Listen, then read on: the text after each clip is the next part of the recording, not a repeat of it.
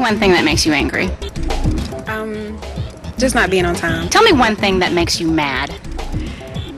When people lie. People lying to me. When my family comes in my bedroom without knocking on the door. One thing that makes me upset is when people say they're gonna call me and they don't call me back. I get upset sometimes when people lie to me, they're not honest to me. It's the little things. Nagging. It's something that just drives me crazy. You know, Somebody says they're gonna call you, you know, they don't call. That makes me. Telling me once, fine, but on and on and on. It's like, I don't know. Kind of reminds me of my mother when I was a child, I guess. What makes me angry is when people judge people by the way they look instead of getting to know the true person that they really are. People who don't hear themselves when they're speaking and aren't careful about what they say, aren't careful of their language. People that get in front of you when you're driving down the road and all of a sudden go really slow. Oh shit, get out of my way! People who aren't grateful for what they have. People who aren't grateful to their friends or family members. Oh shit, get out of my way! Let's see, when my girlfriend keeps calling me nonstop on an afternoon when she knows I'm golfing. People who think it's okay to vent their own anger because it makes them feel good. It doesn't make other people feel good, and it's usually the beginning of cycles of anger. I got stabbed in the back. I'm a close friend of mine.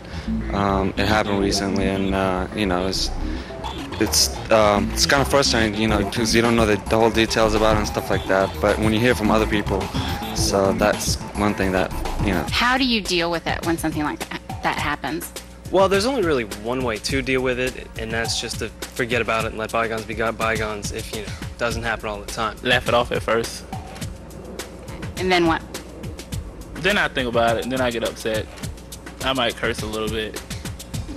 You don't go punching people out? No, I'm not violent. I keep it inside for most of the time. I go somewhere where nobody's looking and slam things against the wall. I try not to. I try to avoid situations where I'm dealing with people that I get lied to. I've hit a few things before. Kicked the door too, you know, things like that. First, you have to acknowledge the anger, realize, well, hey, you know, I'm really upset and I'm angry, so I'm not going to allow this to build up. My way of dealing with anger is actually through my car, is I just get in the car and drive, and it just seems to be the most soothing thing in the world to me. It might be, if it's somebody that made me angry, it might mean confronting them. I speak my mind. You know, I'm a little bit more open when it's someone like a friend or a relative. You know, I let them know how I feel. You know, as opposed to someone that I don't know, I just pretty much, you know, just stay to myself and try to keep out of their way. It's a lot better to actually take care of the problem as soon as possible. Because when you let it fester, you can't do anything else, at least not well or not with your full attention. There's nothing that I allow to fester or stay within me, because it could result into bitterness and hostility and a lot of other negative emotions.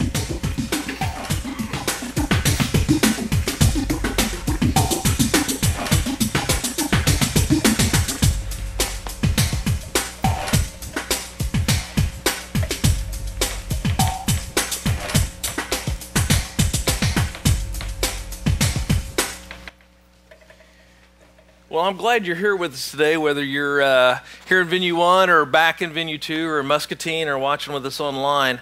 But I think we all agree one of the amazing things about the crazy makers in life is just how quickly they can flip you from having a good day to having a really crappy day. You know, you wake up in the morning, the sun is shining, Mr. Bluebird's singing on your shoulder, the flowers are swaying to your rhythm as you go by, and then these crazy makers come into your life, and they manage to go from 0 to 3 cats in a bag crazy in about 0.3 seconds, right? And all of a sudden, you're ready to kill something, and you don't even care what it is. Well, that's an anger issue. Do you know that the average woman loses her anger 3 times a week?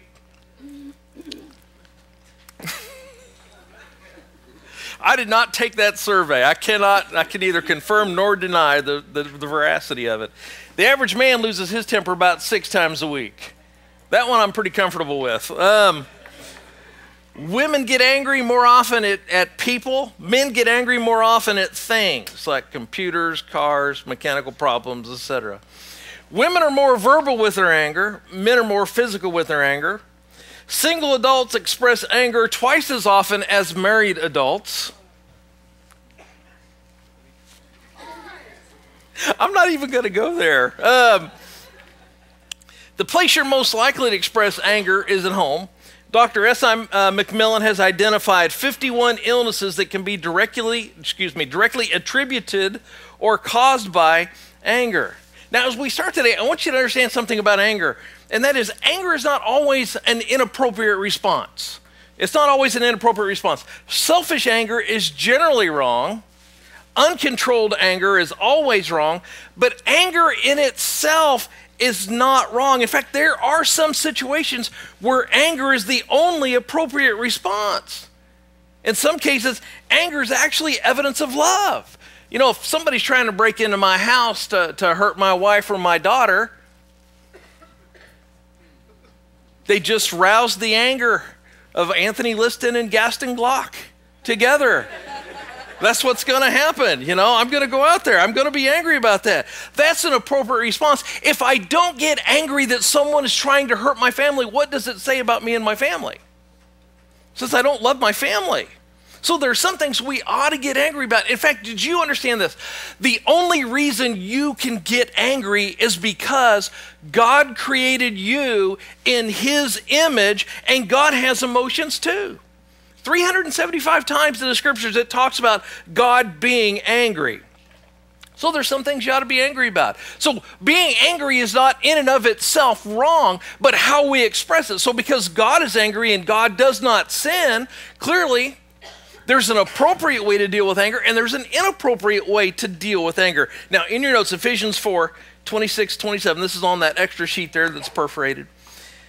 If you become angry, do not let your anger lead you into sin, and do not stay angry all day. Don't give the devil a chance. So the command isn't don't get angry. The command is what? Don't sin. Yeah, don't sin when you get angry. Proverbs 25, 28. If you cannot control your anger, you are as helpless as a city without walls and open to attack. In other words, you are defenseless. In other words, when you cannot control your anger, what happens is you let the crazy people live rent-free in your head. And then you spend all of your life reacting to them rather than controlling your choices. So the good news is, oh, what is the good news? The good news is how you express anger is learned. And if you can learn something, what else can you do? You can unlearn it. You can replace it with something else. See, you learned your responses to anger from your parents, from your grandparents, from your aunts and your uncles, from some of the crazy makers maybe in your life. You learned it from television and Hollywood, but you can replace it. So let's dive in. Let's talk about this. Introduction. How anger shows up in our life. Now, most of us are familiar with what's referred to, at least when I was growing up, as Irish anger, all right, which is explosive. It's volcanic. I don't even know if there are volcanoes in Ireland. We're an eclectic family. Yeah, so we're familiar with a person who just explodes. Everything goes thermonuclear instantly. But let me show you 4 other ways that you may not recognize as anger that happen in your life, all right? So you'll see these kind of people, and I've got some biblical examples of these people here, all right? So here's an example. Hey, the machine guns. The machine guns. These are people that got a hair trigger, and when they react, they simply mow everything down, right? These are the Alec Baldwins and the Charlie Sheens of your family tree, right? In fact, the very first example in Scripture of anger is a guy who's got this hair trigger machine gun thing. He's been rebuked by God because he didn't follow God's instructions, and so God called him on it. And watch what he does, Genesis 4. Cain became furious, and he scowled in anger. When they were out in the fields, Cain turned on his brother and killed him. All right, here's the second kind, the mutes. They don't blow up, they clam up. They don't get violent, they go silent. And by the way, just for you ladies, I want you to understand something that probably, again, they will probably revoke my man card for telling you this. But when you give your husband the silent treatment, that is not punishment. Now, I get that in chick world, not speaking to each other makes everybody go, oh, the universe is out of balance. No, in man world, when you don't talk to him when you're mad, That's a good thing as far as he's concerned. All right, so yeah. But the problem with the mutes is they refuse to admit that they're angry. And they deny that they're angry, but eventually they have high blood pressure, they have chronic pain, they have tension headaches, they have ulcers, they have all these other anger-related effects to their body. Now, there's actually a prophet in the Old Testament who's a good example of this. God told him to be silent, and even though God told him to be silent, being silent had the same effect on him that it has on someone who just chooses to be silent. This is from Jeremiah. Jeremiah was called the weeping prophet. If Jeremiah were alive today, he would be medicated, all right? But he held in his anger. Jeremiah 15, I did not spend my time with other people laughing and having a good time. In obedience to your orders, I stayed by myself and was filled with anger. Why do I keep on suffering? Why are my wounds incurable? Why won't they heal? Does that sound like anybody you know? Sounds like your diary, does it? All right, here's the next group. The martyrs. They tend to be in-laws. All right, the martyrs. Martyrs are passive and they punish themselves. And when crazy makers come in their life, though, here's what happens. They don't think, my mom is nuts. They think, what's wrong with me? This must be my fault. Listen, the number one sign that you suffer from the martyr approach to anger is that you suffer from depression. You say, no, wait a minute, I'm not depressed because, yeah. The number one cause behind depression is anger. You're mad about something. You're mad about your situation. You're mad about your family. You're mad about your life. Listen, you can medicate and deal with some of those symptoms, but the problem is when your medicine runs out, what's wrong? The situation's still the same because you haven't dealt with it yet. Deal with the situation, right? Jesus describes this kind of anger. He's telling the story of the prodigal son. So a young dude comes in, tells his dad, I want my inheritance early. I know you're not dead yet. I still want my inheritance. And he gets his money and he leaves and he comes back. Well, it's not that young man who has this martyrdom complex, okay? It's actually his big brother. Because now his big brother, who's been there all the time, is mad because dad's throwing a party for that little runt that ran off and spent all of his money and came back and now wants back in the family. Watch this. Luke 15. The older brother stalked off in an angry sulk and refused to join in. His father came out and tried to talk to him, but he wouldn't listen. I love it because emotional martyrs, man. They always have to be coaxed. They always got to be handled with kid gloves. They just make sure that if they're not happy, ain't nobody going to be happy. All right? Next one, D, the manipulators. Their motto is, don't get mad, get even. Yeah, you know, there's a lot of great man movies based on that premise, you know. Anything with Mel Gibson, Harrison Ford, Vin Diesel, Liam Neeson. It makes for a good movie. It makes for a horrible life. See, manipulators, they'll never tell you that they're mad at you face to face. What they'll do is they'll just punish you silently. And they'll use sarcasm and they'll use jabs and they'll use cuts and innuendo. And then when you call them on it, what do they say? Oh, come on, I was just joking. Can't you take a joke? Don't be so thin-skinned. There's actually a group of religious leaders that kind of did the same thing to Jesus in Luke 6. Jesus heals a man whose hand was deformed, and instead of being happy that the man's hand had been healed, watch what they do. They were beside themselves with anger and started plotting how they might get even with him. So, all right, how do you deal with these crazy makers who they just know how to push your button? I mean, how do you respond to them while not using inappropriate expressions of your own anger? All right, the Bible gives us 5 really practical things here. Number 1, I must calculate the cost of inappropriately expressed anger. Man, this is all through the book of Proverbs especially. Proverbs 29:22. An angry person starts fights. A hot-tempered person commits what? All kinds of sin. You think you're just getting even. No, you're sinning. Proverbs 14:29. If you stay calm, you are wise. But if you have a hot temper, you only show how. What? Yeah, circle that word. You may need that. That may need to jump out at you. You only show how stupid you are. So if I get angry, here's the deal. There's always a cost if I express my anger inappropriately. I'm going to get in trouble. I'm going to sin. I'm going to damage my relationships, and much of the time, I'm going to actually damage the relationship I'm trying to save. I'm going to damage the relationship that means the most to me. I mean, think about it. How many kids have been alienated from their parents because of some explosion dad had or mom had?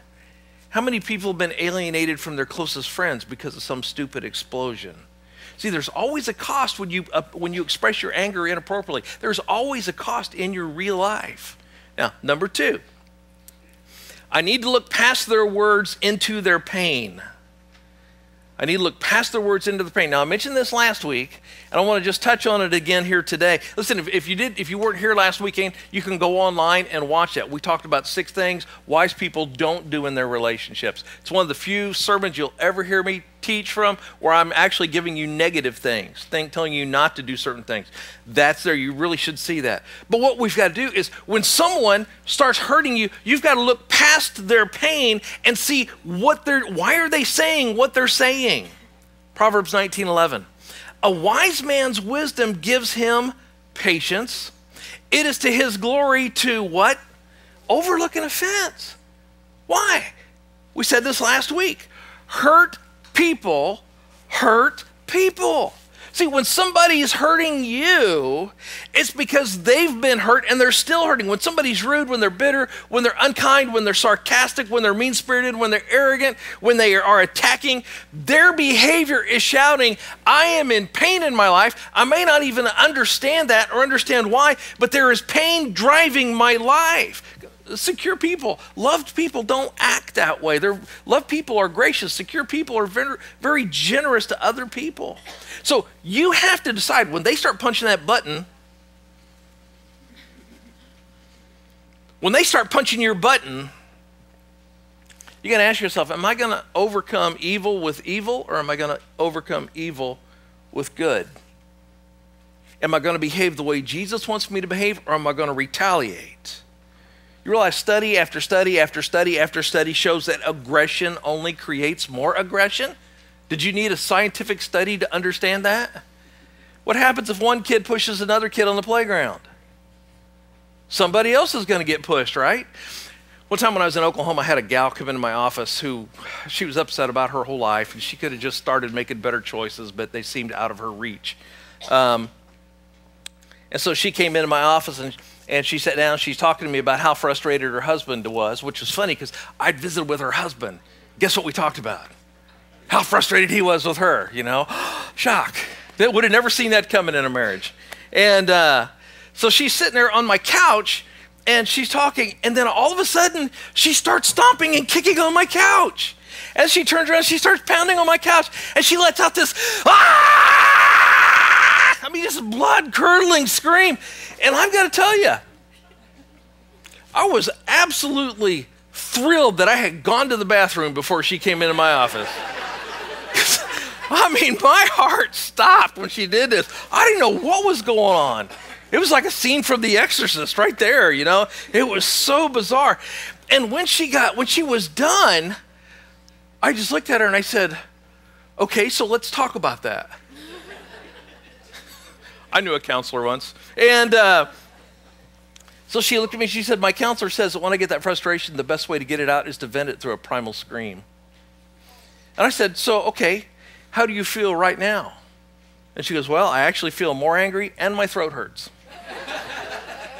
Yeah, you know, there's appropriate ways, there's inappropriate ways. Anger begets anger. If you express your anger with anger, guess what happens to your anger? But if you choose to express peace, guess what peace begets? Peace. All right, number 3, I need to think before reacting. Well, there's a news flash.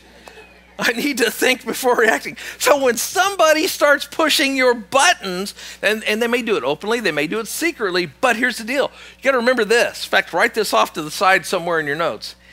Anger control is largely a matter of mouth control. Anger control is largely a matter of mouth control. Proverbs 13:16, underline the first 3 words. Wise people, what? Well, there's the difference already. Wise people think before they act. Fools don't, and then they brag about their foolishness. Oh yeah, you should have heard what I told so-and-so at work today. Man, I let them have it. Proverbs 29:11. Fools do what with their anger? Ah! Yeah. but the wise quietly hold it back. Now, I was curious what the idea was behind quietly hold it back, because we're told, oh, don't swallow your anger, don't swallow your anger. You know, don't, you need to express what's there. So I was curious, so I thought I'd do a little work on it. You realize the Hebrew word that we translate don't hold it back is the same Hebrew word you would use to describe taking a piece of hot metal and dipping it in water to treat it, to cool it, which, by the way, guess what? When you take when you take red hot metal and put it in water, you know what you do? You've increased the strength of the metal. It's the idea of cooling off something that is hot in that verse. So when you take your anger and you cool it off, it actually makes your character stronger. Isn't that interesting? Because what are we told? We're told take it out and beat on it. No, that's not what it says. Today, the way we would put it, instead of saying, but the wise quietly hold it back, to stay true to that verse, what we might say is, but the wise choose to chill it. The wise choose to just cool it. So how do we cool it? All right, I'm going to give you 3 questions here. 3 questions to ask before responding. You work through these in your head when you need to respond. Number 1, why am I angry? In other words, why does this bother me so much? What's really behind why this bothers me? Is what they're doing really something for me to be upset about, or what? All right. Number 2, what do I honestly want in this relationship? So this person I think I love, I think I want to have a relationship with, they're pushing my buttons, and really what I want to do is I want to reach across the table and just slap them silly, but will that produce what I want from this relationship? Now, having said that, let me give you one little thing in there you need to understand. Not all relationships are worth the effort. Do you understand that? Not all relationships are worth the effort. You don't have to have relationships with everyone. Not all of them are worth the effort they require. So you got to ask yourself this question. This particular relationship, what's the Bible say about whether or not I maintain this? Number 3, how can I move us toward what we really need together? I mean, how can I take our relationship to where I think we both want it to go? Now, you can't ask those questions if you're reacting immediately. But if you're quiet for a minute, you run through the list, you can think about them. Because what you're looking for, when we talk about that first one, why am I angry? We want to know what's causing this. That brings us to the next thing, B. 3 basic root causes of anger. See, if you reflect before you react, if you think before you speak, you can a lot of times identify the root of their anger and your anger. And anger is always caused by one of 3 things. So we want to look past the anger and see what is the root cause. Here's the first one, hurt. Hurt, again, hurt people. So when somebody's pushing your buttons, it may be that they're hurt and they're reacting out of their hurt. I started siding my house this week. So I'm up on my roof Friday, and I'm at a place where I've got the eaves hang out over my garage. And so I'm up at a spot where between my roof of my garage and the bottom of my eave, I've got 9 inches to get in there and nail siding. And so I'm squeezed up in there, and I'm reached like this, and I have my hammer, and it's dark, and I'm whacking away in there, you know, trying to get this stupid nail in a hold of siding it, and it was not going. And so I thought, I'm gonna sink this puppy with one blow. And so bam. Well, guess what? When you're working with your hands way over your head, lying down in the dark, totally extended out in 9 inches of space, you're not a good shot. And I hit myself right between these knuckles right here as hard as I could go. That bled so long. And I got to tell you, the first thoughts that came to my mouth when my hand sent me back the message that I had missed the nail, I was not going, well, praise Jesus. Hallelujah. No, that's not what was going on. What I did was I got angry. I got really angry. And thank God there was not enough room in there to swing that hammer, or half my house would have been down, you know? Now, why? Because hurt always creates anger. You know, man, I was angry at the nail. I was angry at the hammer. I was angry at both my hands. I was angry at the house. I was angry at the guy we bought the house from in 1997. You know, I was angry at anything that requires human maintenance whatsoever. I was angry at my life, everything. So what you got to do is realize you have to look past the anger and look for the cause. Look for what's hurting them. Why? Because it's easier to deal sympathetically with someone who is hurt than someone who is angry, right? So skip the anger and look for the hurt. All right, second reason, frustration. Frustration. I might have had just a little bit of that in that enclosed space. When you get frustrated, you get angry. When you can't control a situation, you get angry. So you ever hold an infant at 2:30 in the morning when they are absolutely inconsolable? And you have worked through everything you know. You have changed them. You have tried to feed them. You have checked their ears. You have taken their temperature. You have looked to see if they're teething. You have gone through that entire list, and you can't determine what's wrong with them. And society says you can't do anything to them.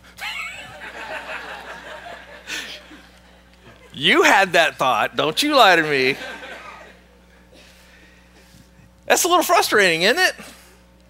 And then at about 2:35, you realize just how much you love your mother because you're still alive. Because if you had your way, this one might not live to your age, right? All right, so frustration. All right, next one is fear. When you feel threatened, when you feel attacked, when you feel afraid, you fight back. You take any animal, whether it is wild or domesticated, and you force it into a corner and you threaten it. What's it going to do? It's going to bite you.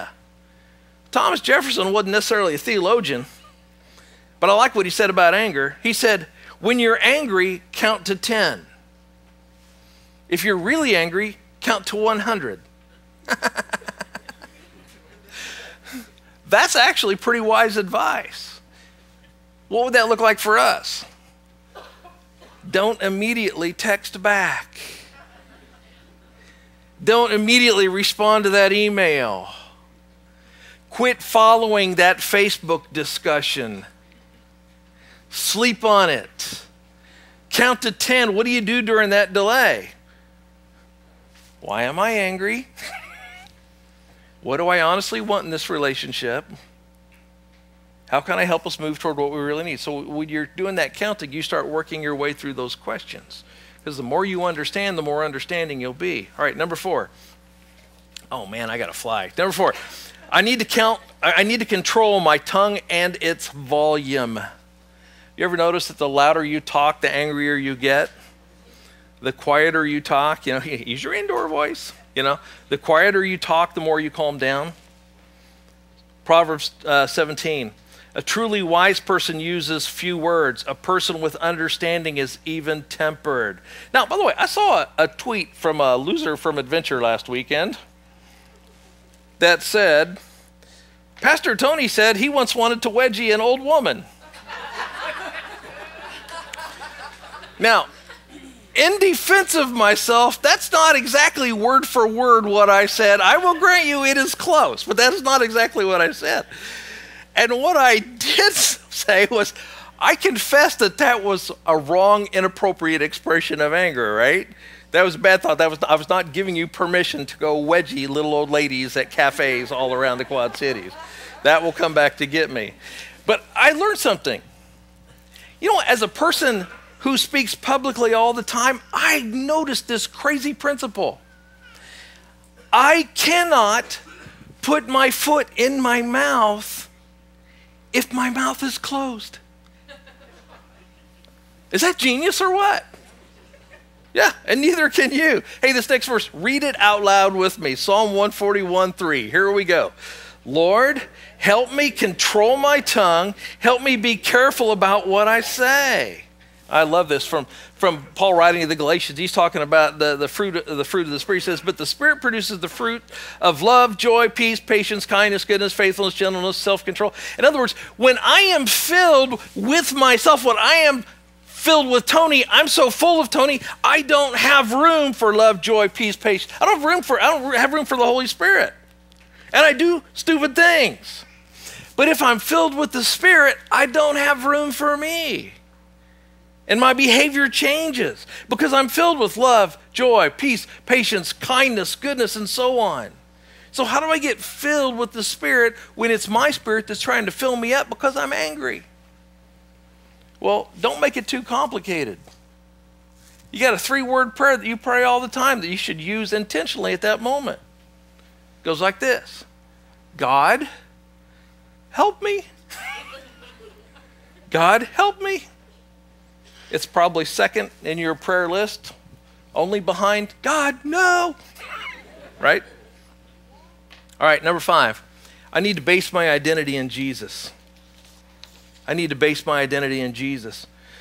You've got to change how you identify yourself. You've got to base your identity on Jesus. The fact that he loves you unconditionally, that you're his, that you're valuable, that he's got a purpose, he's got a plan for your life. If you try to build your identity on being anybody else other than his, you are going to struggle with insecurity your entire life. And until you start feeling secure about your relationship with him, people who like to push your buttons are going to be able to dominate your life, because anger and insecurity all go together. And the more insecure you feel, the more vulnerable you are to the button pushers.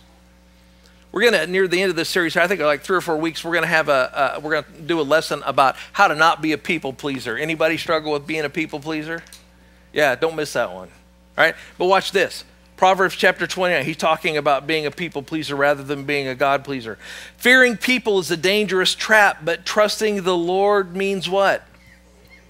Safety. See, if you're worried what other people think all the time, you're always going to have an emotional challenge. You're always going to be insecure, and anger is always going to be stirring just below the surface. Ephesians chapter 1. All praise to God, the Father of our Lord Jesus Christ, who's blessed us with every spiritual blessing in the heavenly realms because we're united with Christ. Even before he made the world, God loved us and chose us in Christ to be holy and without fault in his eyes. God decided in advance to adopt us into his own family by bringing us to himself through Jesus Christ. This is what he wanted to do, and it gave him great pleasure. So we praise God for the glorious grace he's poured out on us who belong to his dear Son. He's so rich in kindness and grace that he purchased our freedom with the blood of his Son and forgave our sins. He has showered his kindness on us along with all wisdom and understanding. So what's my reaction to that to be? To understand who I belong to. I'll let him be the center of my identity. Matthew chapter 5. In a word, what I'm saying is, grow up. I love that because in English it's 2 words. In the Greek it's 1 word. In a word, what I'm saying is, grow up. You're kingdom subjects. Now live like it. Live out your God-created identity. Live generously and graciously toward others the way God lives toward you. See, when you're living out your God-given identity, you'll be generous and you'll be gracious to others no matter what they do to you, no matter how many times they push your buttons. Why? Because you're living out your God-given identity, not who they're trying to make you be. They don't determine who you are. God determines who you are.